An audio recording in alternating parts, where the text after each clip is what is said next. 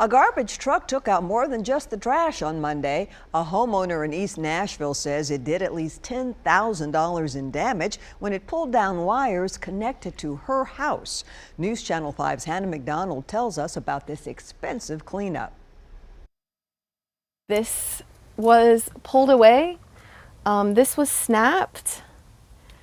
This was completely off. Bethany Bauman is lucky she wasn't standing here in her carport on trash day. I'm very fortunate that there were not children walking past, that no one was hurt, that a fire didn't start in my home.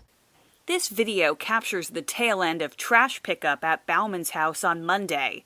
That big flash, her neighbors believe, shows the moment a garbage truck yanked down the power lines that cross the street to Bauman's house.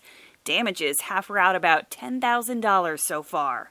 This was down here, and then the fascia from the roof was in the middle of the driveway. It bothers her that the city contracted garbage truck just drove off.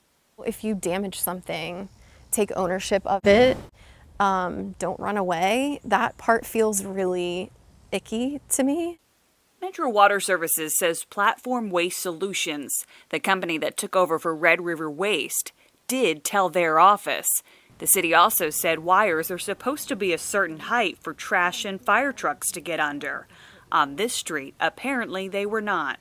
I'm sure you can smell my garbage right now. I had to empty out my whole refrigerator and freezer. She didn't have to put everything in her freezer in the garbage. She said good neighbors have made this whole week bearable. They really have rallied, and I can't thank them enough for just being awesome. Bauman says accidents happen. This one just could have been dealt with better by the city. In East Nashville, Hannah McDonald, News Channel 5. Now, just this afternoon, someone from the trash company visited the homeowner. Originally, she wanted the city to be held responsible for the damage. Fortunately, her insurance will reimburse her costs if that's what it comes to.